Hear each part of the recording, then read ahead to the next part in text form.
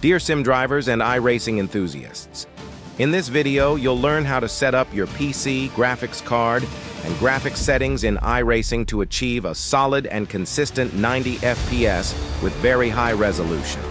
To do this, you'll need to download OpenXR Tools and OpenXR Toolkit from the Windows Store, both of which are free software that I'll guide you through step by step in this video. I personally use an Intel i9 9900K PC, overclocked to 5 GHz, and an NVIDIA 30Hz 80 Ti GPU. You'll achieve this result both in single player and even in multiplayer, even with rain. Are you ready? Stay tuned and I'll explain how to do it.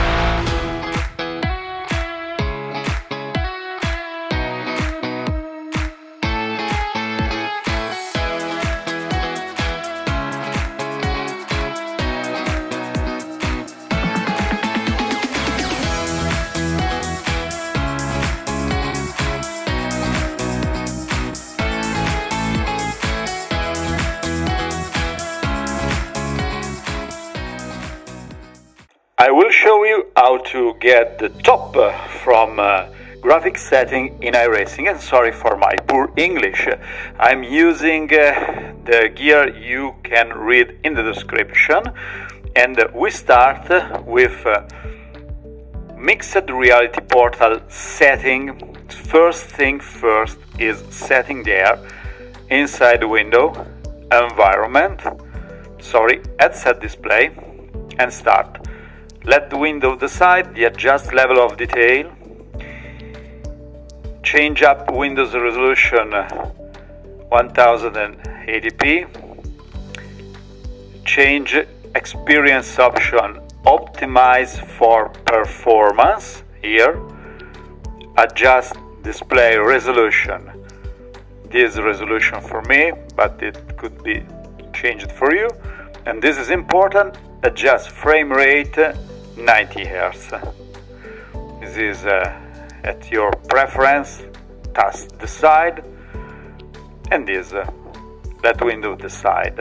Okay, this is the first part you need to set up. The second thing we have to look is the OpenXR tool for Windows Mixed Reality. You have to install from the Windows App Store. This is a free tool. And in setting, preview runtime settings on, use the latest OpenXR runtime, yes. Render setting, check 100%. Motion reprojection rate, use best frame rate. Motion reprojection type, optical flow. This could be used only with NVIDIA RTX. If it doesn't have, I'm sorry for you, this is my setting. Prefer frame rate over latency, yes, and developer setting off and off. Okay? OpenXR runtime, you can look in here. When you run your game, here you can see your effective resolution, but we have to change only in this tab. We are ready to go to the next tab, setting. Now we are going to pass on the OpenXR Toolkit. You have to install OpenXR Toolkit, and it's normal. You see low resolution just because I'm capturing the window mixed reality mirroring. Okay, so don't worry for this resolution, it's just for let you know which kind of setting you have to do in OpenXR Toolkit. Download latest version and activate for your games. Now performance, this is just an overlay. Target frame rate off, this is important. This is an upscaling. You have to use this upscaler as the main upscaler. If you have to choose between upsampling inside the game and this is the best between performance and the weight on your GPU. Fixed foveated rendering, someone activated this, but I'm using HP Reverb G2 G2 that doesn't have this kind of feature, so I prefer off.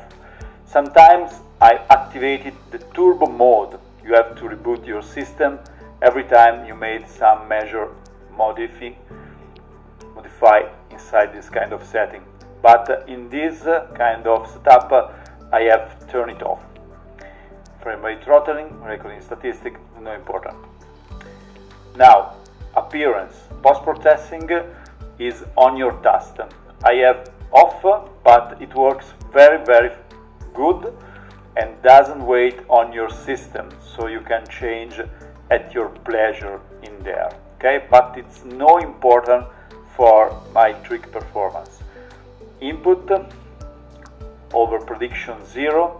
This is the most important part to get the maximum frame rate and quality on your system. By default, this kind of toolkit override resolution is no. It means automatic, and when it goes automatic, it pump up in upscaling on this kind of resolution. It doesn't work fine for me.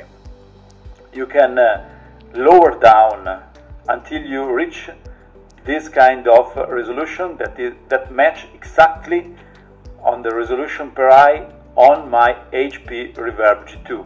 This is the same native resolution, 1:1, and this is the magic trick. Motion reprojection off. I love to get 90 frames per second.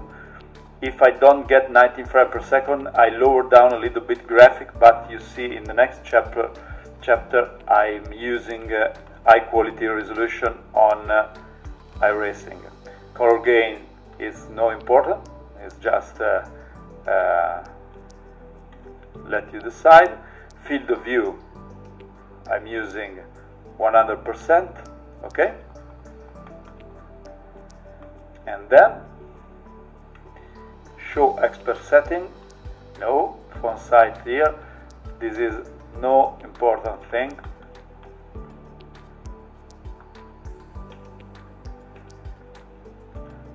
One thing important I missed to tell you is the word scale. Word scale is the ratio that decide how big or small you see the word, and this is a setting matched with your kind of VR headset. For HP G2 is 56mm that correspond on 110.4%. This is more important for top of immersivity and top of realism. Okay, so a recap in this important tab is CAS 70%, turbo mode off or on, try it on. If it works in stable, you could use this. Word scale that match with your headset and system. Override yes, and again match the resolution with your headset. Okay, that's all for this section. We see in the next section. Hi again. We are now in iRacing graphic setting, and don't mind for the low resolution you see the stub. It's because I'm still using the mixed reality mirror capturing. Okay. Now, resolution, someone tells that in headset mode doesn't seem important. I see it's not true. If you change this resolution, not affect only on screen, on monitor, it affects also VR mode for me. I don't know why someone tells this is different. So, this is my resolution of mirroring. And it works fine also inside VR mode. And then rest scaling known. I will read every setting. I don't know if it's understandable, comprehensible in your screen. So full screen off, border on, align none, reflex disable. This is on your preference. I have to 0, gamma, brightness, contrast. Monitor, not important. Max quality is a preset. If you slide this iRacing, load a preset. Don't do that. Just set manually every kind of setting there. Sky clouds, high detail. Cars, high detail. Pit object, medium detail for me, but you can pump it up. Event, high detail. Grandstands, high detail. Crowds, low detail. Objects, high detail. Foliage off, but you can change. Particles, high detail. Full res, none.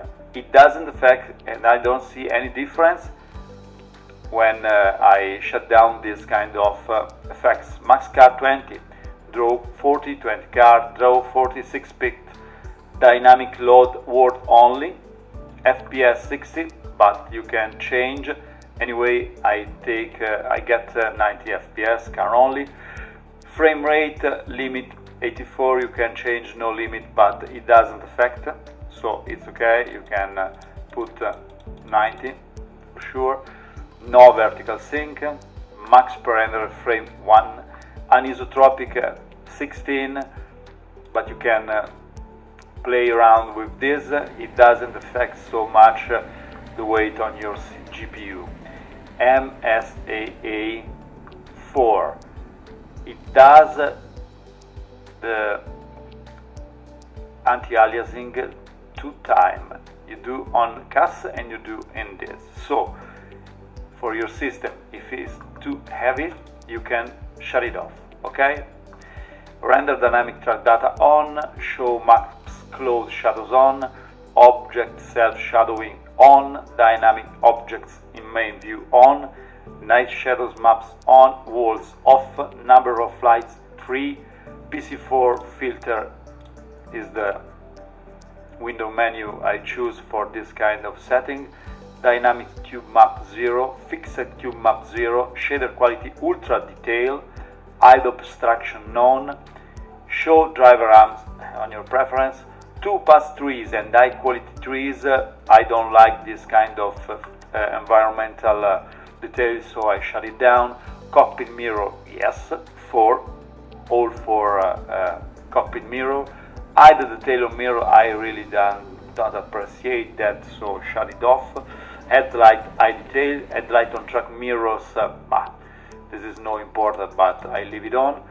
Virtual mirror fob 84, motion blur off, anti-aliasing off, SSR off, sharpening off, distortion off, HDR on, each sides off, ambient occlusion on. You see this off just because I'm playing around with setting, but leave it on. If you can reach 19 frames per second, here this is the first thing you have to shut down.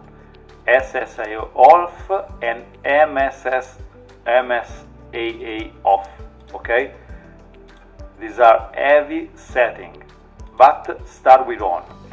Video mem swap iRes card depend on your card. You can see detail of my card in description. So on, and this kind of resolution card texture on, hide car number off. And this is the end of this kind of setting. We are now inside the NVIDIA control panel in Manage 3D setting, and I will read every setting I set up for iRacing. Image scaling off, ambient occlusion off from there. Anisotropic filtering, application control. You see, we set up in the iRacing. Anti-aliasing FX off, anti-aliasing gamma correction on, anti-aliasing mode, application controlled. Anti-aliasing setting is not highlighted, but application control. Anti-aliasing transparency off, background application max frame rate off. CUDA GPUs all. CUDA system fallback policy driver default. DSR factor off, DSR smoothness off, low latency mode on, max frame rate off, multi-frame sample IMF off, OpenGL GDI compatibility auto, OpenGL render CPU auto select, power management mode prefer maximum performance, shader cache size dry default, texture filtering anisotropic sample off, texture filtering negative lob bias allow, texture filtering quality, texture filtering trilinear optimization on, threaded optimization on, triple buffering off, vertical sync fast, virtual per rendered frames is important for, virtual reality variable rate super sampling off, Vulkan open glide present method auto. And this is all for the stub setting.